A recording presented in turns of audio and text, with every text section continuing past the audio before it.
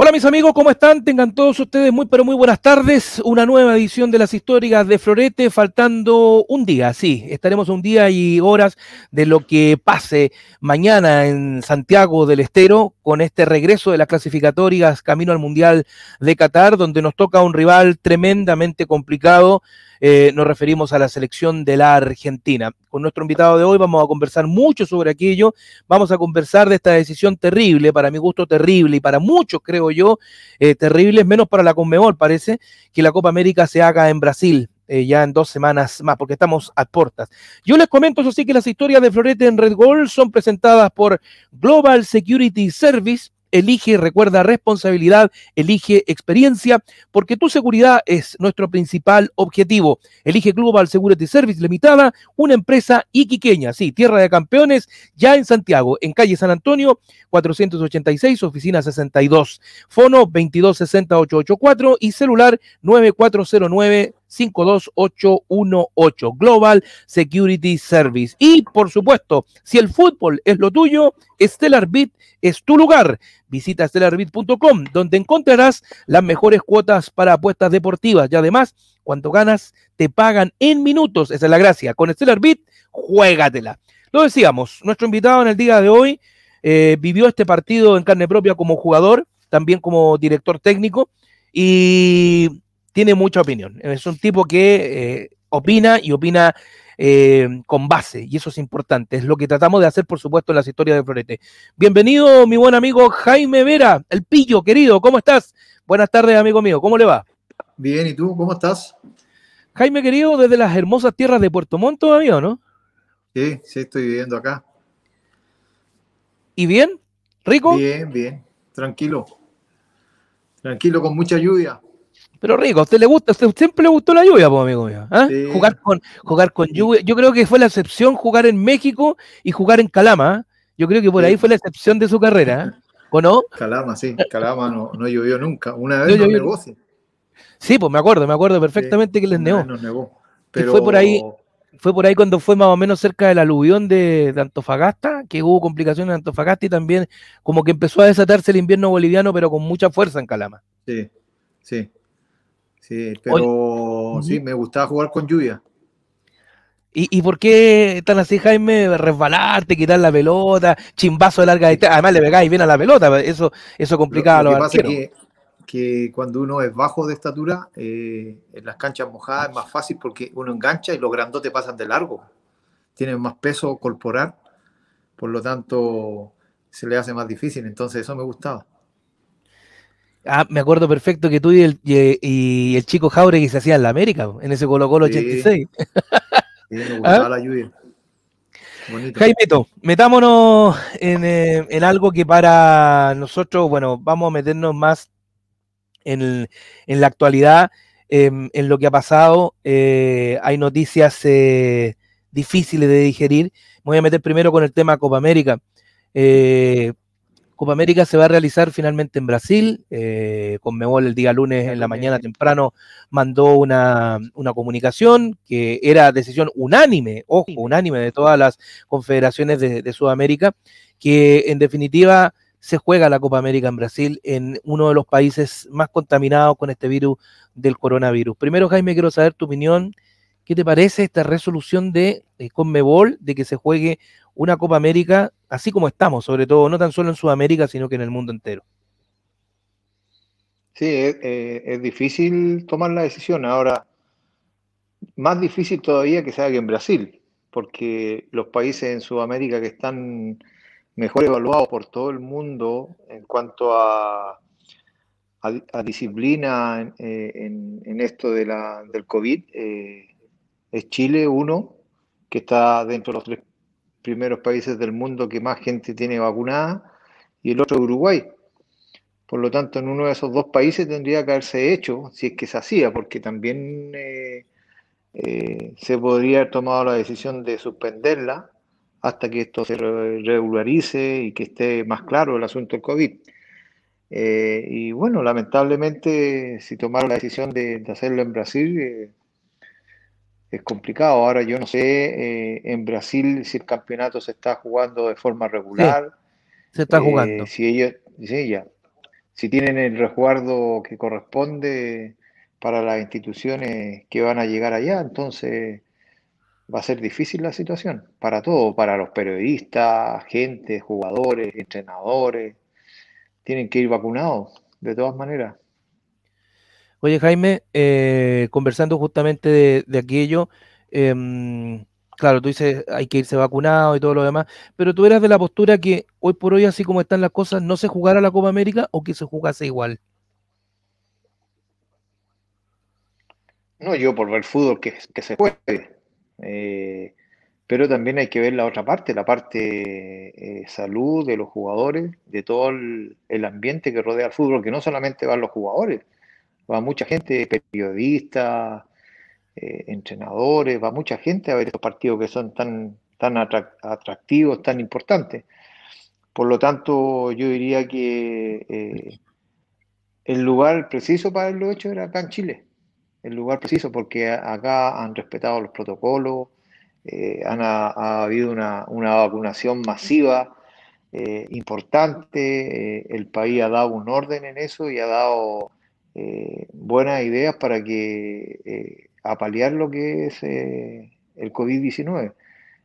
Como te dije anteriormente, Chile está dentro de los 3 países que más han vacunado en el mundo, por lo tanto, eso tiene un mérito sumamente importante para todos nosotros. Claro, bueno, el alcance que das tú, Jaime, ¿ah? O sea, confías absolutamente de que si se hubiese hecho acá en Chile la cosa resultaba. Sí, de todas maneras. Bueno, en Brasil a lo mejor resulta, pero van a haber contagiados importantes, si es que no siguen los protocolos como corresponde. Claro, el otro día hablábamos con Roberto Rojas, es compañero tuyo en Colo Colo, en la selección chilena, y decía, yo lo primero que recomiendo, uno, que no se juegue en Brasil porque estamos en una tasa y que sigue subiendo, subiendo, subiendo, y que al gobierno le da lo mismo, un gobierno muy cerrado en ese sentido. Y tercero, recomendaba que ojalá Chile no se presente, porque lo que tú decías, la tasa de contagios va a ser muy, pero muy grande en un torneo además así, donde se mueve mucho merchandising, donde se mueve mucho dinero, Jaime. Sí. Bueno, yo creo que por eso no lo quieren suspender, porque se mueve mucho dinero, porque lo lógico era que no se jugara. Pero ya, si están las condiciones y la Conmebol quiere que el campeonato se haga, tendría que haber visto el mejor escenario para hacerlo, y ese era Chile, de todas maneras. Chile tiene buenos estadios, estadios nuevos que cumplen con los protocolos que quiere la FIFA y la Conmebol, y como te digo, vuelvo a reiterar, eh, yo no soy muy partidario de hablar de política, pero sí yo creo que este gobierno ha hecho muy bien las cosas en cuanto a la pandemia. Nosotros nos tenemos que sacar el sombrero con la gente que ha hecho todos los negocios para que las vacunas lleguen y ya haya más de un 50-60% de gente vacunada. Por lo tanto, eso tendría que haber tomado en cuenta la Conmebol para hacer este campeonato acá en Chile. O sea, ¿te ha gustado bien lo que ha hecho en gran parte el gobierno con eso, lo que tú ratificas, Jaime? Que ha sido más organizado que todos los gobiernos de Sudamérica, por lo menos. Pero yo veo las noticias internacionales y todos nos están mirando con admiración y con una sana envidia de lo que se está haciendo acá en Chile. Lo que pasa es que nosotros acá no vemos lo bueno que se ha hecho. Tú sabes que siempre pasa eso, que nunca miramos lo bueno acá en Chile, siempre estamos mirando para afuera, pero desde afuera hacia adentro nos están mirando muy bien. Y bueno, el campeonato chileno ha tenido sus contagios, pero ha sido todo muy bien manejado. Excepto Santa Cruz, creo que fue el equipo que más sufrió, que tuvo que jugar con los juveniles. Los demás equipos han tenido contagiados, pero han podido manejar bien la situación. Jaime, metiéndonos un poquitito más en la pelotita después de, de esta situación de ratificación por parte de Conmebol de Copa América el pasado lunes, de que se va a realizar allá, porque ahora lo único, bueno, se va a organizar, o sea, se organizó el fixture, el nuevo fixture, las fechas se van a mantener, pero bueno, en la parte netamente futbolística, y se lo hemos preguntado a todos los entrevistados, ¿hay que privilegiar, crees tú, eliminatorias sudamericanas por parte de nuestra selección o tenemos que ir con todo a jugar esa Copa América, con la generación que tenemos? No, yo creo que los jugadores, si están bien preparados, pueden hacer las dos cosas muy bien. Ahora, como ejemplo, voy a poner un jugador en el tapete para hablar de, por ejemplo, Arturo Vidal, viene recuperándose una lesión, él le haría bien jugar, porque lleva bastante tiempo sin hacer fútbol competitivo, por la operación que tuvo, por la recuperación de su rodilla. A él le haría bien jugar la Copa América para acumular fútbol, que es lo que se necesita. Y también darle la oportunidad a jugadores que han venido haciendo bien las cosas, que son jóvenes, que tienen pocos partidos internacionales y que eso les va a ayudar a competir después en eliminatoria. Así que yo diría que Lazarte en estos momentos está haciendo bien las cosas, él está pensando en hacer una mixtura en el equipo y ahí aprovechar mucho de los jugadores que rindan bien en Copa América, que puedan ser partícipes de las clasificatorias para el Mundial. Así que yo creo que tienen que participar todos. No restarse nada, porque además nosotros no tenemos una cantidad tan importante tampoco de jugadores. O sea, mixtura, pero llevando a su vez a los grandes cracks. Sí, sí, absolutamente, porque ellos son los que le dan el peso, los que ayudan a los más jóvenes, y así se hace equipo, conviviendo, pasando estas competencias que son importantes, y ahí los más chicos tendrán que aprender y tendrán que absorber todo lo que tienen estos jugadores que tienen mucha experiencia de jugar dos mundiales, de ganar dos Copas América y de jugar tantos partidos internacionales y que nos dan una jerarquía importante. Por eso tienen que aprovecharlo al máximo. Tú que has dirigido equipos, dirigiste selecciones nacionales, hiciste todo el proceso, solamente te falta ser dirigente de fútbol y estamos completos. Porque hay hecho de todo, Jaime, y te ha ido bien en la vida, que eso es importante. Dentro de este torneo nacional que hemos tenido, han salido buenas figuras, buenos nombres, y también en el exterior. ¿A quiénes destacaría Jaime Vera, por ejemplo, para decir, me gustaría ver a este cabrón en la selección, me gustaría ver a este otro muñeco en la selección? No sé, llevo por este lado, y como tú decías, esta mixtura, pero llevo a Vidal, llevo a Bravo, llevo a Charles, llevo a Medel, llevo a Alexis, por ejemplo, los 5 grandes, porque antes era Chupete Suazo, antes que estuviera en la Claro, época tuya, era Chupete Suazo en vez de Charles Arangui que estaba apareciendo, pero, o Matías Fernández, claro. Jorge Valdivia, pero ¿qué jugadores te han sorprendido, Jaime, que digamos, este tiene que ir para que agarre experiencia con la Roja? Bueno, Valencia de Católica, yo no sé si está, porque no he mirado la lista. Me gusta cómo juega. Eh, Me gusta también que ha tenido poca continuidad, pero tiene una velocidad que marca una diferencia importante. El delantero que tiene Colo Colo que juega en Cobresal. Gaete, Eh, Gaete, Gaete, sí. Bueno, Palacio ya lo he nombrado siempre, pero Palacio está, ¿no? sí. Eh, Son jugadores que Saavedra también, Alarcón de O'Higgins, son jugadores que tienen una posibilidad importante de crecer como jugadores de fútbol ahí, aprendiendo todo lo más grande. También me gusta mucho el central que llamaron, que juega en Wander, González, ¿no? González, González la bueno. claro, Sí, sí. también me gusta mucho cómo juega.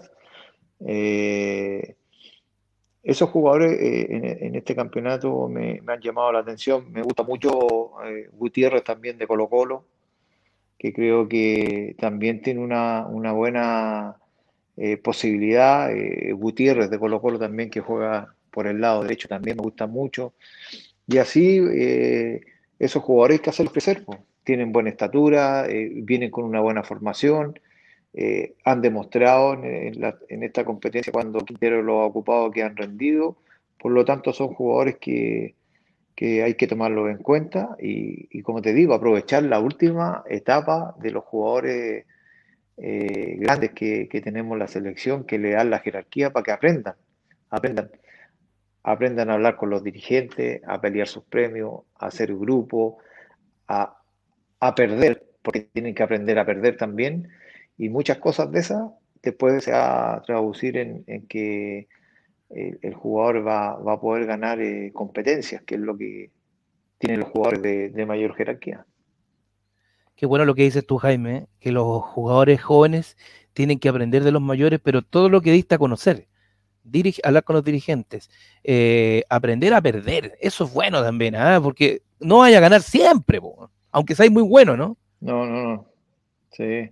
Bueno, pero es que si tú miras, estos jugadores como el caso de Claudio Bravo, Gary Medel, Arturo Vidal, Sánchez, eh, Charles Arangui, por nombrarte alguno, también Pulgar, que se ha incorporado muy bien. Cuando Pulgar jugaba en Antofagasta no ganaba todos los partidos. Cuando Charles jugaba en Cobreloa no ganaba todos los partidos. Y así sucesivamente ellos fueron creciendo eh, entre derrota y victoria. Hay que saborear todo en el fútbol para poder crecer. Y ellos lo bueno que tienen es que la capacidad que tienen de absorber eso y de creerse el cuento de que son buenos jugadores y que pueden jugar en cualquier parte del mundo, eso lo llevaron a cabo, lo demostraron. Por lo tanto, eso es lo que tienen que aprender los más jóvenes. ¿Te sientes un privilegiado, Jaime, de haber estado en esa generación dirigiéndolo? Porque primero ustedes los tuvieron en Colo Colo a gran parte de ellos.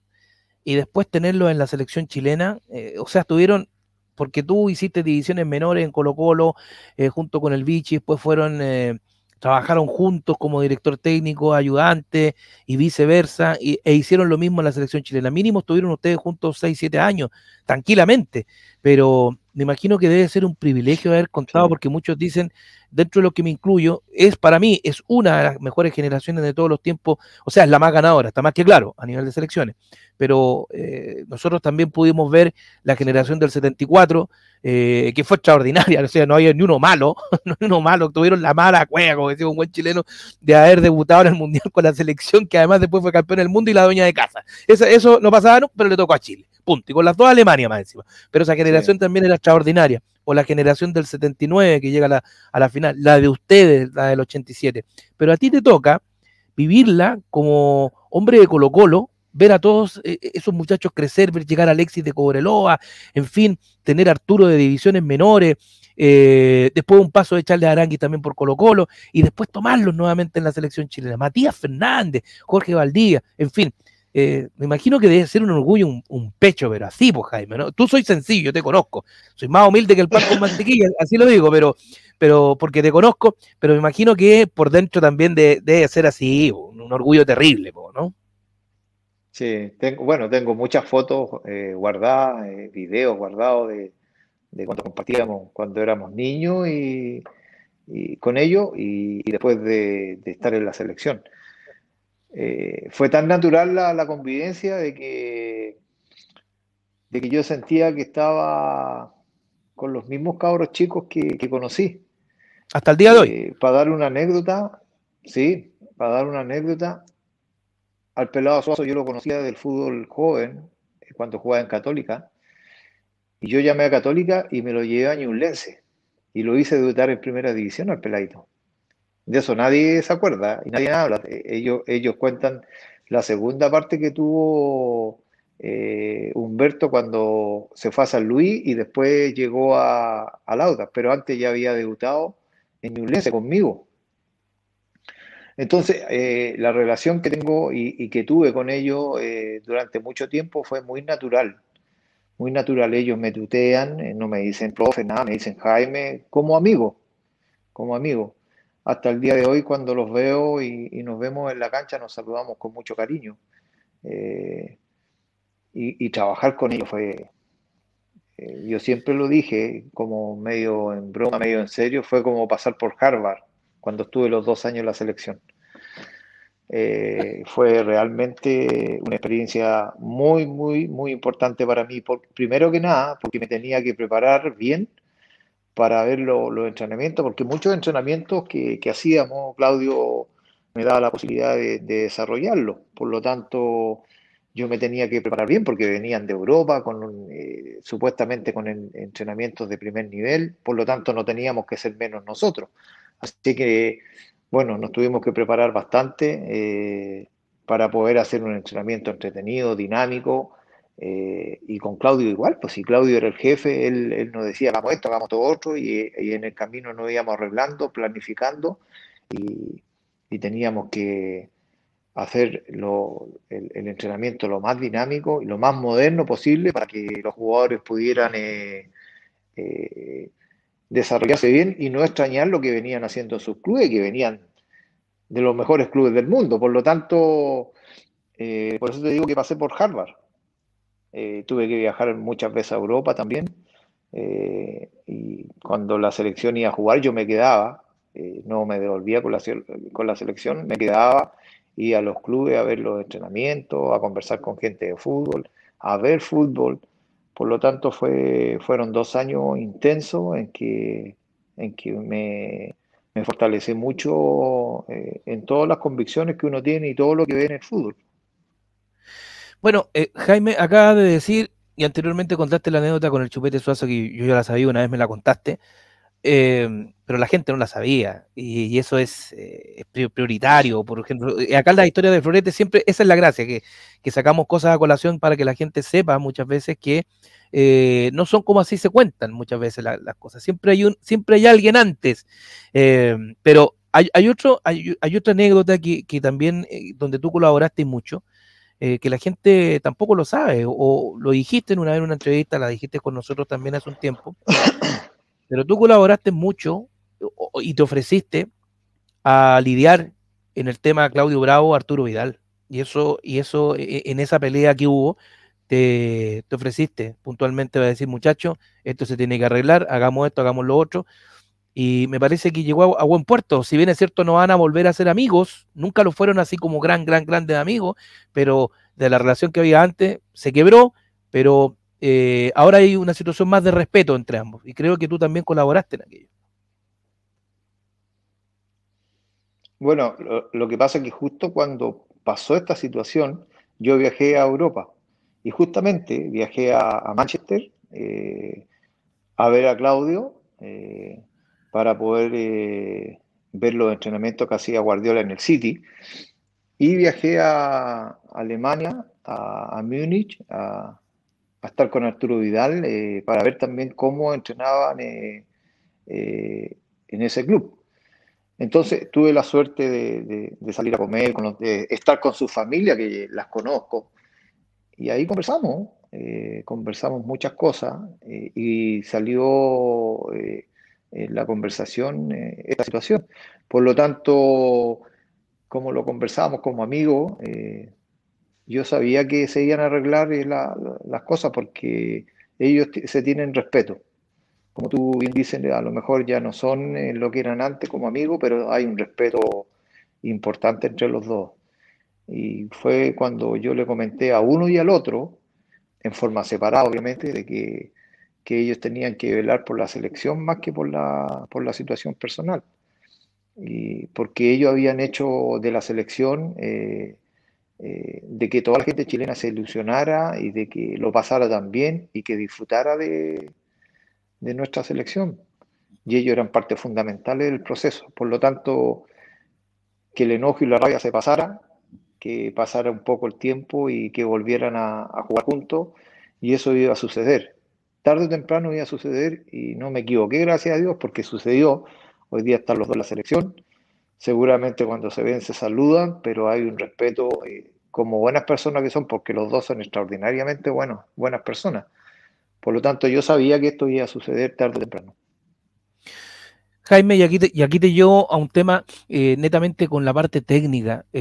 ¿Tú crees que en ese momento Reinaldo Rueda se equivoca al privilegiar uno y no al otro? Yo no sé si se equivoca, pero él le dio el tiempo suficiente para que los dos se calmaran y pudieran volver. Yo creo que lo hizo bien. Era el momento de que las aguas se calmaran, de que los dos pensaran bien, de que hablaran con su familia, que se dieran el tiempo suficiente para que volvieran a la selección. Eh, y yo creo que hoy día el Lazarte puede disfrutar de los dos sin ningún problema. con todo el respeto que se tienen y sacarle el mayor provecho posible a los dos como persona y como jugador. Yo creo que Rueda hizo la transición para que esto a la larga terminara en buen puerto. Es como cuando nosotros llegamos con Claudio de la selección. Salió Bielsa, que todo el mundo lo quería, y llegamos nosotros y fue un momento de transición, que nos costó, que fue difícil, sí, que nos criticaron también. Nosotros hicimos lo que teníamos que hacer, fuimos, trabajamos, hicimos todo lo posible porque la cosa requiera, y después salimos como corresponde, como le corresponde a todos los entrenadores cuando llega la fecha de que tú tienes que salir nomás. Eso es lo que hizo Rueda con Claudio y con Arturo. Y yo creo que al final resultó bien. No se dieron las condiciones, se tuvo que ir Rueda. ¿Te gustó el cambio que dejara Rueda de la selección? ¿Había que continuar con él? ¿O te gusta ahora que haya llegado Martín Lazarte? Bueno, yo creo que Lasarte tiene los pergaminos. A mí siempre me hubiera gustado que hubiera estado un entrenador chileno, pero bueno, la situación no se dio así. Eh, yo creo que Martín Lasarte tiene los pergaminos, tiene la experiencia. Es un tipo que es preparado, ha dirigido en Europa, ha dirigido buenos equipos, ha salido campeón en Chile. Y bueno, tiene su buen currículum para que se haga cargo de la selección. De hecho, el único problema que ha tenido es que ha jugado muy pocos partidos amistosos por toda esta situación que estamos viviendo ahora acá en el mundo en general, que cuesta viajar, cuesta hacer partidos. Eso es lo único que puede tener en contra. Lo demás creo que él lo ha hecho bien y ojalá le vaya lo mejor posible. Eh, eh, el inicio de la respuesta que me diste, lo dices. Eso sí, me hubiera gustado un técnico chileno. ¿Tú crees que esta era la gran oportunidad para un entrenador chileno? Después de lo que pasó, o sea, la última vez Sí, de un técnico chileno fue en definitiva Juvenal Olmos. Juvenal Olmos que es el que llega a la selección nacional del año 2012, después de su paso por Católica. claro, sí. Mira, una vez conversé con Arturo Salá, cuando parece que era presidente de la NFP, y no conversé para llamarlo y ofrecerme, sino porque con Arturo tenemos una amistad de muchos años, siempre nos hemos llamado, hemos conversado, y, y él me comentaba, no hay entrenadores chilenos con los pergaminos que necesita la selección. Los pergaminos se hacen, para mi gusto, dándole la oportunidad a la gente. Si tú no le das la oportunidad de que puedan dirigir la selección, a los entrenadores chilenos no van a tener nunca el pergamino, no van a tener nunca el currículum de haber entrenado una selección. Por lo tanto, falta que se decidan. Yo creo que acá en Chile hay buenos entrenadores, hay gente que se ha preparado bien, y como ha sido todo en la vida, a nosotros los chilenos nos cuesta el doble. Somos más eh, un país que mira más hacia afuera que lo que tiene adentro. Lo que te decía, el asunto de la pandemia. Nuestro país hoy día goza de un orden sumamente importante a nivel mundial que todos nos están mirando y nosotros no nos damos cuenta. En el fútbol pasa lo mismo. No nos damos cuenta que acá hay buenos profesionales preparados eh, para asumir buenas condiciones y cosas importantes. Lo único que pide uno es que lo dejen trabajar, nada más, que no lo ¿Y por qué empiecen a crees que criticar pasa de antes. eso, Jaime? ¿Y por qué crees que pasa eso? Porque, a ver, otrora de Juvenal Olmos vino Nelson Acosta, que era más chileno que uruguayo en su momento, porque también el profe se nacionalizó, pero era uruguayo de nacimiento, pero Sí, después se nacionaliza, lo tuvo. Anteriormente tuvimos a Ascar Gorta, y ahí lo que dices tú, y anterior a él estuvimos a Arturo Salá, y un poco también Mirko Yossi entre medio. Pero ¿por qué crees tú que siempre nosotros como buen chileno criticamos todos los chilenos? ¿Por qué crees tú que pasa eso puntualmente? porque ¿No nosotros tenemos confianza? la raza nuestra es así, ¿no? La raza nuestra es así. Acá tú hablas algo y tú dices que el día está nublado y que realmente está nublado y no va a salir el imbécil que diga, no, si hay sol. Entonces, somos así, nos criaron Somos así, especiales. la raza es así, sí, sumamente especiales. Es por eso que nos cuesta el doble. Mira Sí. que cuando yo arranqué en esto como técnico, yo quería dirigir primera división, todo, y me decían, no, es que te falta experiencia.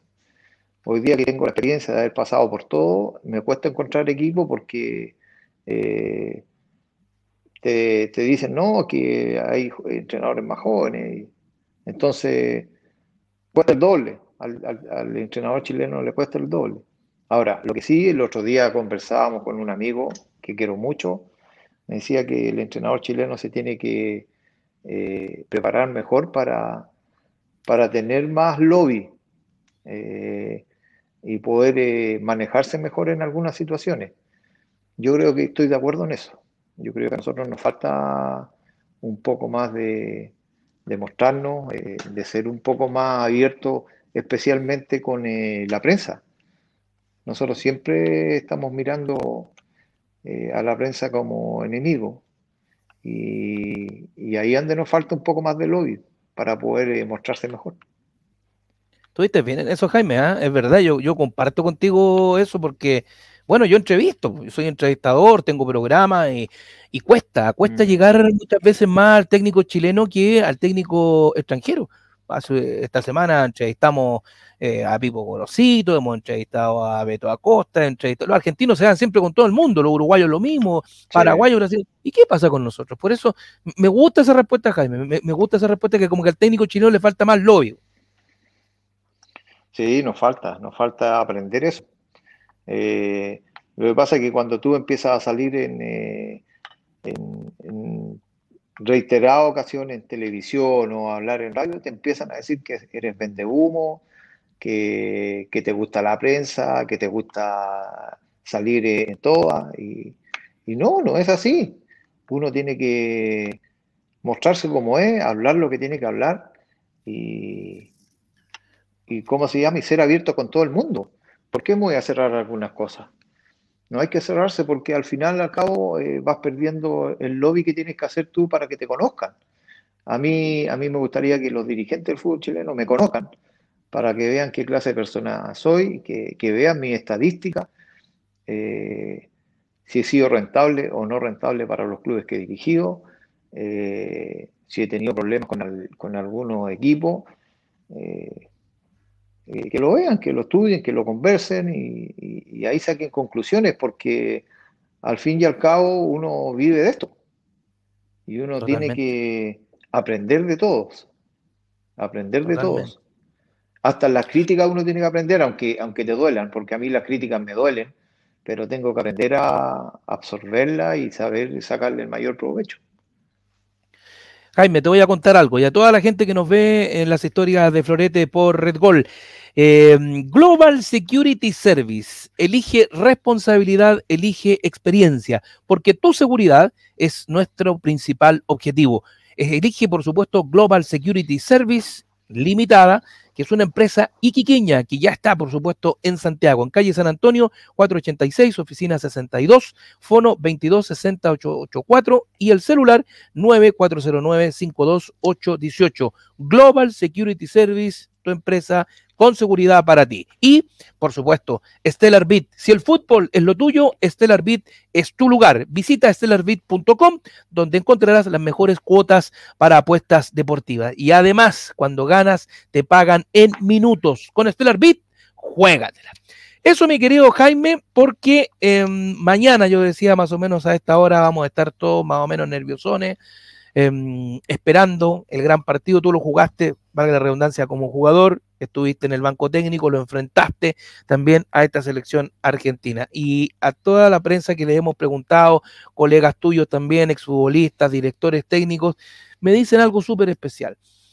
Creo que es o debe ser una de las últimas oportunidades, porque siempre van a haber oportunidades en la vida, pero por el equipo que tiene Chile y por el respeto que le ha tomado Argentina, que puede ser esta una gran oportunidad de volver a tener un resultado positivo en Argentina. Llámese un empate con los pies en la tierra, como lo decías tú, Lazarte ha jugado solamente un partido, un empate que ya es un buen resultado, o conseguir por fin una victoria, ya que nunca se le ha ganado a Argentina en calidad de visita. ¿Crees tú que esta es la gran oportunidad, Jaime, mañana en Santiago del Estero? Bueno, siempre las oportunidades están ahí, pues cuando se enfrentan siempre existe esa posibilidad. ¿Y por qué no ahora? O sea, Chile podría, si juega bien, un buen partido, sí lo puede hacer. Ahora, nunca tenemos que dejar de pensar de que la selección argentina es de mucha jerarquía, que siempre ellos han sido potentes a nivel mundial, no solamente sudamericano, sino a nivel mundial. Por lo tanto, no tenemos nada que perder y mucho que ganar. Si se hace un buen partido y se saca un buen resultado, Chile retoma la situación que tiene que tomar, que es estar dentro de los primeros equipos a nivel sudamericano. Eh, por lo tanto, está ahí. La única manera de emparejar estas situaciones es dentro de la cancha. La única, no hay otra. Y la única manera de ganar un partido es jugando mejor que ellos, siendo inteligente tácticamente y siendo valiente y audaces para jugar cuando tenga el balón. Es la única manera, no hay otra. Bueno, lo que dices tú, valiente y audacia, es para frase de titulares, ¿ah? ¿Ah? ¿Cuál? ¿Cuál? Valientes y audaces. Porque algunos, a Es ver, que, digámonos cómo son, algunos vamos para atrás, no, por ratoncito y no crucemos la mitad de la cancha, ¿o no? yo creo que la única manera de ganar los partidos es atacando y teniendo una defensa bien estructurada, porque esto es como el básquetbol. Tú tienes que atacar bien y defender bien. El básquetbol hace eso. Ataca muy bien, muy preparada, las jugadas muy elaboradas y defensivamente tienen que hacer un bloque importante para que el rival no te pase. En el fútbol es lo mismo.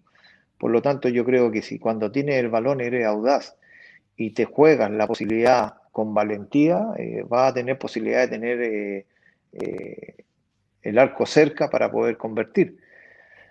Pero si juegas para atrás y no arriesgas y no te la juegas, no vas a tener posibilidad de ganar el partido. Y estos muchachos se la Jaime, juegan, pues si esa es la gracia. sí, son todos se creen el cuento y eso es importante. Yo creo que es como la gran oportunidad que tenemos, Jaime, ¿eh?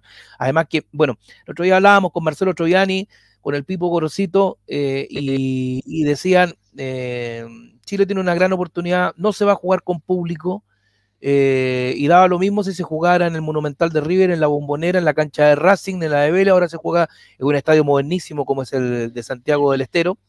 Y creo que es un plus importante para el futbolista, sobre todo el dueño de casa, jugar con el apoyo. ¿Influirá tanto, crees tú, aquello, Jaime? Influye absolutamente, porque ellos no van a tener su público alentando, la presión para el árbitro va a ser menos, por lo tanto entras como un partido de entrenamiento, sin gente. Y lo hemos estado viviendo durante todo este año y el año pasado, por lo tanto la situación cambia mucho. Eh, yo me he fijado que los resultados a nivel, por lo menos nacional, han sido bastante parejos, ya no, la localidad como que no cuenta mucho. Yo diría que por lo mismo, porque el público no está. Entonces los equipos que van de visita no sienten la presión del público ni sienten la presión eh, que corresponde cuando tú vas a jugar a una ciudad o a un partido X donde el público sí realmente hace sentir la localidad. ¿No? Es importante lo que dices tú, Jaime, porque no es jugar contra 70.000 personas, donde con suerte hay 500 o 1.000 que están a tu favor y todo el resto además, y partiendo por Messi a la cabeza. O sea, no es menor, no es menor el tema y la comparación tampoco. Sí. Hablando de Messi, fíjate que a mí me tocó dirigir eh, un partido de la selección chilena contra la selección argentina en Santiago. Yo no sé si te acuerdas, que Claudio Sí, sí, estaba sí, suspendido. así es. El 2-1, Yo, el gol de volea yo arriba había, de Messi a claro, yo Pinto. había Pinto estaba en visto el arco. claro, Pinto jugó al arco. Eh, yo había visto a Messi jugar, lo había visto entrenar en forma personal, pero no lo había visto en los partidos. y yo nunca había visto un jugador tan rápido con la pelota en los pies. Para llevarla pegadita al zapato y con una velocidad impresionante. Y ahí estábamos hablando de uno de los mejores jugadores del mundo, de la historia, porque en la historia del fútbol han habido grandes jugadores, y este jugador ha marcado diferencia en esta época, porque si vemos jugadores que han marcado historia en época, podemos hablar de Pelé, de Maradona y Messi. Los demás viven un escaloncito más abajo. Ahí te quiero hacer esa siguiente reflexión. Dices tú en esta época, pero dices, nunca vi un jugador, por lo menos en mi historia futbolística, la tuya, tan hábil con el balón pegado al pie y tan rápido. Y tú jugaste contra Maradona. Tú Sí. estuviste contra Maradona en una cancha. Las comparaciones son odiosas, pero en ese sentido, con la pelota en los pies, era más rápido, ¿viste más rapidez tú a Messi que a Diego? Yo creo que sí, más rápido. Lo que pasa es que Maradona tenía otro estilo. Maradona era como más espectacular, porque Maradona te picaba la pelota, te tiraba un taco, te tiraba un túnel. Era un espectáculo, uno de los mejores jugadores del mundo. Por lo tanto, esas son las características de diferencia que tiene, porque Diego tiraba balonazos de 30, 40 metros, te dejaba solo. Yo a Messi en pocas ocasiones lo he visto tirar pelotazos de 30 a 40 metros. Sí, Diego lo hacía y tenía una precisión impresionante. Yo creo que tienen diferencia los dos, pero los dos son de alto nivel. O sea, yo no he visto jugadores mejores. Pero como te digo, a mí me llamó la atención. No estoy diciendo que es mejor No. me llamó la atención. En ese punto, con la pelota pegarlo, porque nosotros podemos decir, Sí, en tiro libre andan muy parejos. A mí me gustaba más Maradona. Me gustaba más Maradona, creo yo, que Messi en los sí. tiros libres. Diego tiene mejor cabezazo. Tenía mejor cabezazo, aunque cabeceaba poco, pero tenía mejor cabezazo. Pero en lo otro andan por ahí, parejitos. O sea, le saca un poco más de ventaja, por supuesto, Diego, al mundo entero, porque fue campeón del mundo a nivel juvenil y a nivel también de selección adulta. Es un plus Adulto. importante también. Pero son muy parejos. Y ahí en las comparaciones que son siempre odiosas, vuelvo a decir lo mismo, dejaste fuera un jugador. Porque dijiste tú, Pelé, Maradona, Messi. Los demás vienen un escaloncito más abajo. Dejamos Sí, fuera a porque Cruyff. Dejamos fuera a es Cruyff, crees tú, ¿no? justamente te iba a hablar de Cruyff. Cruyff era un pedazo de jugador, pero pedazo de jugador. Yo cuando lo veía jugar, no, el tipo extraordinario. Pero yo creo que Sí, pues, está por debajo contémosle de estos tres. a la gente que tú me lleváis por un poco de años nomás. No vamos a decirle nada, pero me lleváis por un poco de años. 3, 4 años o Sí, 5 pueden ser la diferencia. Nosotros vimos jugar a Cruyff. Y sí, yo lo que siempre digo, Jaime, que yo creo que un tipo de la estatura de Cruyff, que era de 1,80 m, 82 aproximadamente, para ese nivel de altura de porte, jugar con la habilidad que él tenía, o sea, sí. comparable Fíjate, hoy, Zlatan Ibrahimovic, por ejemplo, comparable otrora, Marco Van Basten, por ejemplo, que eran jugadores muy bueno, altos, pero demasiado hábiles. Y acá en Chile, por ejemplo, yo, el jugador que vi de esa estatura, demasiado hábil con el balón, me quedo con un Jorge Américo Spealetti, por ejemplo. No he visto a nadie más sí. con esa habilidad del porte de Jorge Américo Spealetti, por ponerte un caso, por ejemplo. ¿Sabes lo que pasa? Que acá en Chile, cuando estamos en el barrio, en las canchas de barrio, al grandote lo ponen atrás. No lo hacen jugar adelante. Sí, Desde es ya tu verdad. grandote atrás. Sí, sí, sí, O es al verdad arco, eso. o al arco, o al arco, Eh, el gordito o el o al grande, arco, claro. Sí, sí, o al sí. arco, Sí, o al sí. arco. Cuando nos elegíamos en el barrio, al último que elegíamos era el arquero. Siempre. Y por lo Al general último. gordito, Bueno, rechonchito, pero o si estábamos. no, muy grande. Sí, sí, sí. Eh, yo conversé una vez con Claudio Borghi, él tuvo la posibilidad de ser compañero con Van Basten.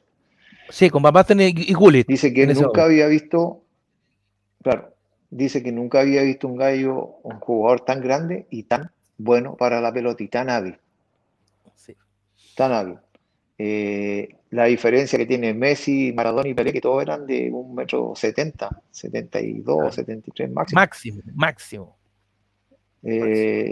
Claro, bueno, esa es más o menos lo que mide un jugador acá en Sudamérica. Hoy día están un poquito más altos, pero los bajos son los tipos de mayor jerarquía que se han visto a nivel mundial.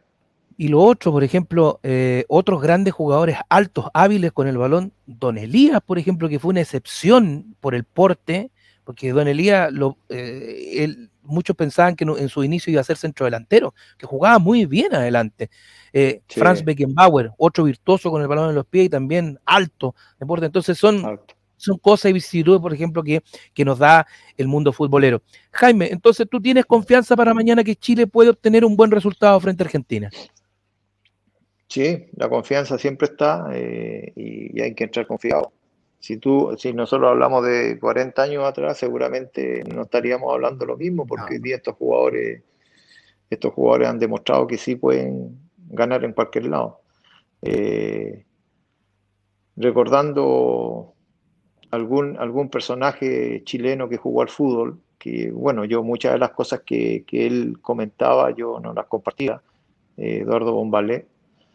Estoy hablando de Eduardo Bombalé. Él decía que había que creerse el cuento para ganar. Y yo creo que estos muchachos sí se creyeron el cuento. Ahora, todo esto influye en que tuvieron buenos formadores, que esos formadores que tuvieron lo hicieron jugar hacia adelante, lo hicieron ser falto de respeto con el rival, en el buen sentido de la palabra, para sobrepasarlo.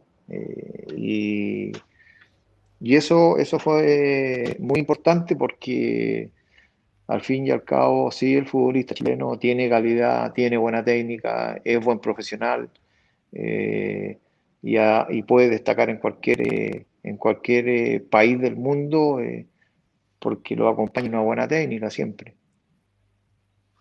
Siempre, bueno, nosotros nos conocemos hace muchos años, Jaime, y lo conversamos muchas veces fuera de micrófono. El Bomba dijo muchas cosas ciertas, pero tú conocías el otro lado de Eduardo, porque tú jugaste en contra de él, tú sabías y muchas cosas, Sí. y siempre te mantuviste al margen de responder, porque a ti te atacó muchas veces muy fuerte, muy duro, y siempre fuiste muy respetuoso. Pero también lo que acabas de decir acá también es cierto, o sea, él con su influencia en los medios de comunicación, yo trabajaba con él, yo me acuerdo perfectamente aquella famosa frase: te vayan con camiseta roja al estadio, vayan con bandera chilena. Con bandera chilena hemos ido siempre, pero que vayan con camiseta roja al estadio, que sientan la presión. Él fue uno de los impulsores, yo creo que el gran impulsor, por lo menos en los medios de comunicación, de que también se creyeran el cuento a ir a apoyar a un equipo. Pero me imagino que también fueron momentos duros para ti, para ese cuerpo técnico con el Vichy, las situaciones puntuales que ustedes vivieron cuando el Bomba estaba detrás de un micrófono. Sí, pero fíjate que yo nunca escuchaba las declaraciones ni lo que decía. Una sola vez me comentaron de que él, como siempre comentaba y era medio irónico, que decía de que yo tenía cara de borracho. Me acuerdo, me acuerdo. Sí. Y para el conocimiento de toda la gente y de toda la gente que me conoce, yo nunca en mi vida he tomado. Nunca he No, pues tomado si tú no trago. tomas, Nunca, si nunca, tú no nunca. tomas. Lo tengo No. claro. Si hemos Yo estado, me puedo. hemos estado desayunando y a su vez también hemos estado Sí, almorzando juntos, así que doy fe de aquello. es Acuérdese que más, yo es iba a más, desayunar a Pinto Durán, ¿se acuerda? Y a almorzar sí, también. sí, sí. Es más, yo era muy buen partner para mis amigos porque como yo nunca tomé en mi vida, yo manejaba. Lo voy a dejar. Entonces aprendí a manejar. Sí, pues aprendí a manejar muy jovencito, por lo mismo. Eh, y nunca probé un trago, hasta el día de hoy. Hasta el día de hoy nunca he tomado, entonces, y yo me reía pero eso hacía mal, hacía mal. Por eso te digo que yo le tenía mucho respeto, pero también no compartía muchas cosas de lo que él hablaba. Jaime, para ir cerrando, mira, se nos ha ido 50 minutos hablando, se nos ha ido así. Cuando se habla de buen fútbol, cuando se hablan de cosas de la vida, sobre todo de nuestra selección, es importante. Y la gente lo agradece porque sea muy rápido y nos privilegia con sintonía, que es lo importante también.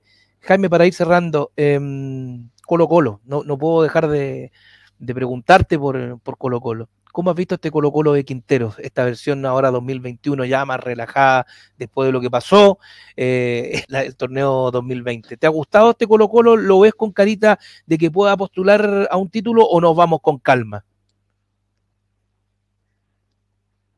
No, yo creo que puede estar en condiciones. Yo creo que a Colo Colo le hizo bien el cambio.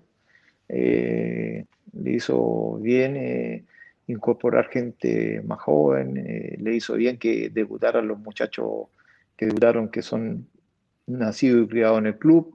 Creo que el equipo está más dinámico, entendieron bien el mensaje del técnico y está para pelear. El campeonato es largo, quedan muchos partidos en disputa. Y yo creo que va a estar en condiciones de pelear con, con los equipos que están peleando ahí arriba, que en el caso de O'Higgins, en el caso de Audax, la misma Católica, la U, que dentro de todas sus críticas y todos sus problemas, está dentro de los equipos que siempre van a pelear el campeonato. Esto de que la U y Colo Colo los últimos años han peleado al final ha sido la excepción, pero normalmente son equipos que están peleando arriba. Y más de alguno que siempre hay una sorpresa que por ahí nos sorprende y que están peleando arriba. Hoy día nos sorprende que O'Higgins, el Audax estén bien, estén peleando arriba y eso es importante. Los equipos que supuestamente son de menos talla estén peleando el campeonato. ¿Y te gusta cómo juegan esos dos equipos, no? Eh, sí, me gusta cómo juegan. Al principio el que más me gustaba era Huachipato, pero Huachipato fue decayendo y le está pasando la cuenta de haber eh, participado en dos competencias. El mismo caso de Calera, yo creo que Calera estaba mejor el año pasado que este, sin desmerecer lo que ha hecho este año. Eh, la Católica ha mantenido su nivel, a pesar de que eh, no está tan bien como el año pasado, pero clasificó a la otra ronda de Copa Libertadores, que no lo hacía hace mucho tiempo. Eh, el Auda me ha sorprendido, el Auda italiano me ha sorprendido, creo que tiene buen fútbol. Y O'Higgins de Dalcio también es un equipo que ha mantenido un buen nivel desde que Dalcio se hizo cargo del club. Por lo tanto, eh, esas son las sorpresas que hay hoy día en el fútbol chileno. La sorpresa, y grata sorpresa, sí, sí, sí, está entretenido, está entretenido. Y la Unión parece que le hizo bien también el cambio, agarró César Bravo, la manija, un hombre que siempre lo ha dicho y lo ha dicho en todas las declaraciones, a mí me gusta dirigir divisiones menores, si se puede dirigir un equipo mayor, lo hizo. En Cobreloano lo hizo mal, pero tuvo mala suerte con algunos resultados que no lo mantuvo. Y la dirigencia, para variar, de mi querido club, lo despidió después pensando que divisiones menores no era tan importante. Una embarrada más, pues, mi No, querido amigo. las divisiones menores es lo más importante, pues sí, es la base que César, tiene. César andaba, si nosotros el único, digo nosotros, porque mira la silla cómo está puesta atrás, pues tú estáis viendo lo que ve Sí, la sí. silla mía. El único título que tiene Cobreloa en divisiones menores, en la división importante, que es la sub-19, que te da el paso ya después definitivamente a los jugadores para el plantel estelar, fue con César Bravo, el 2015, que gana con ese muy buen equipo, con el Titi Ledesma, con Fernando Cornejo Jr., en fin. Tenían un tremendo equipazo. Y César Bravo lo lleva finalmente. Claro, ¿Por qué no continuar? Pero bueno, nuestros dirigentes, pues mi querido amigo, fútbol chileno. sí. Es ¿Mm? que no hay cursos para ser dirigente. No hay cursos para ser dirigente. Sí, yo siempre he dicho que los dirigentes tienen que hacer cursos de fútbol.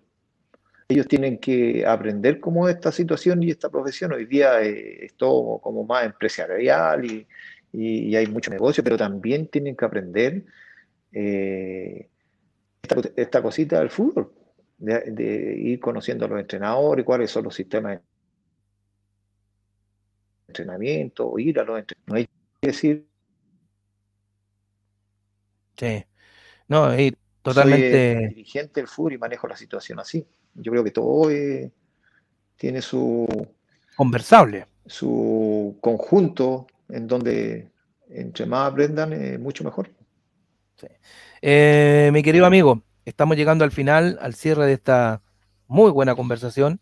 Mañana esperamos tener, ¿por qué no?, un buen resultado por fin en Argentina y consolidarnos, Aló, como decías tú. ¿me estás escuchando? Sí, sí, perfecto, No, yo no te perfecto. escucho. Ah, No, no me no escucha. te escucho. Ahí apriétate algún botoncito, Jaime, para... Ahí, ¿me A escuchas ver, mejor? ¿Me escuchas ahí? ¿Me no sé escuchas por qué. ahí? Ahí, ahora sí, Ahora sí, perfecto. Es lo que te decía. ahora sí. Mañana a esta hora vamos a estar a minutos de que se inicie un partido tremendamente importante. Y bueno, te dejo las pantallas y el audio de Red Gol para que te despidas, Jaime, y muchas gracias una vez más por recibir. Mira, llegó el regalón ahí al lado. Llegó el regalo. Lo conozco de chiquitito, cuando nos vimos ahí en el restaurante, cuando estabais comiendo pasta también. Estábamos ahí Sí, en Avenida Italia, en el Danoi.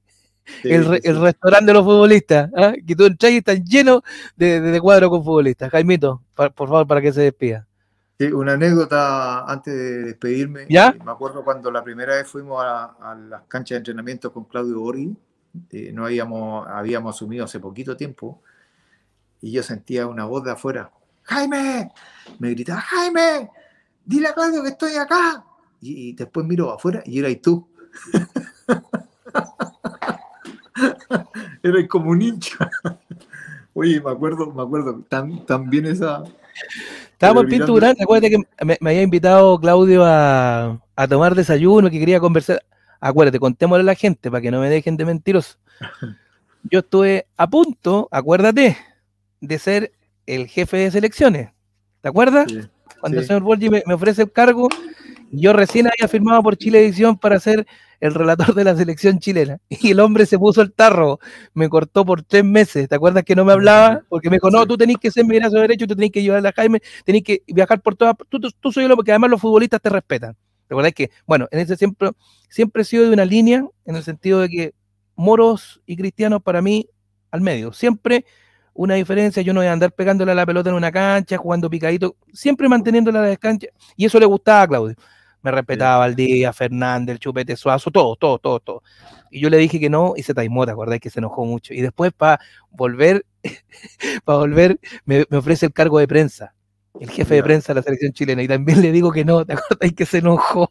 Sí, sí. Lo que pasa es que Claudio, cuando él confía en una persona y esa Sí. persona Yo no le le, fallé, yo le dije que sí, no, puntualmente por un tema que yo ya tenía arreglado un contrato, estaba firmado, y me dijo no, y yo le digo a Jado en ese momento que pague la indemnización, yo te quiero tener claro. acá. Y yo le dije que no, se enojó, ¿sabes? Y Se tú enojó. sabes que el gordo tiene pocos amigos. Bueno. Sí, Los demás son conocidos, compañeros de trabajo, y los amigos él los elige con pinza. no, y acuérdate de lo que hizo, y esto se lo vamos a contar a la gente.